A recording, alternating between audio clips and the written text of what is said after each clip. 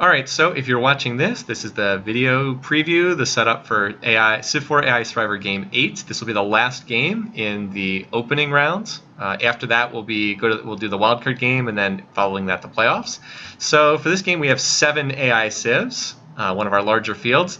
They have ended up with this map, which I love this one. I had to roll a lot, but I found this one that I really like. The AIs are in kind of a big ring in the middle of this continent, with then like this weird territory off to the left, and some tundra backlines in different areas. So we'll just go around clockwise with the different AI leaders that you've got here. In the northwest, we have Napoleon, one of the 2 French leaders in this game, and we have like I said, 2 Frances.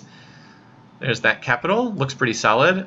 Here in the middle, we have Frederick of Germany. He has been given this green colors. This is not the Aztecs. This is Frederick of Germany. That's to make it stand out. His gray colors did not stand out very well from the Civ next to him before. Over here in the northeast, we have de Gaulle, the other French leader. I have chosen to give de Gaulle white borders. You can make your own jokes about surrendering that way. I needed to give him another color, so I gave him white for this map. He has been the worst leader the first 2 seasons of Civ4 AI Survivor.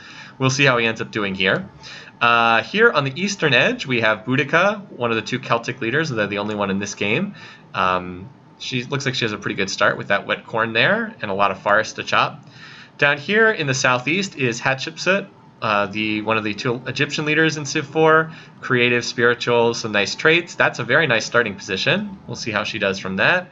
In the southwest, we have Pakal, the Mayan leader, only Mayan leader in this game. Also looks like a pretty nice capital. Good stuff for financial trait there with the floodplains. And then finally here on the western edge, we have Shaka. We've given Shaka red borders, as we did last year as well, to distinguish him. One of the most aggressive leaders in this game. Actually, we have quite a few high aggression leaders here. Shaka, Boudica, Napoleon, all high aggression leaders. And that's what we end up with this game. So that will be our setup here. If you want to get in a prediction for this game, the picking contest, as usual, will be linked below this video description. So feel free to check it out. The game will be a week from today as I'm recording this. It'll be Friday, September 29th. It'll start at noon Eastern time, which is the same time we've been doing these.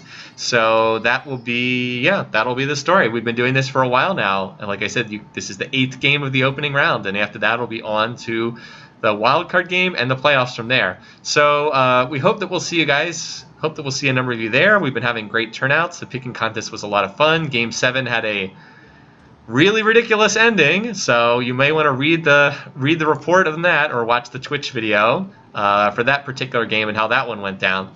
So until next time, hope you guys are doing well. Have a great weekend. I'll see you again soon. Take care.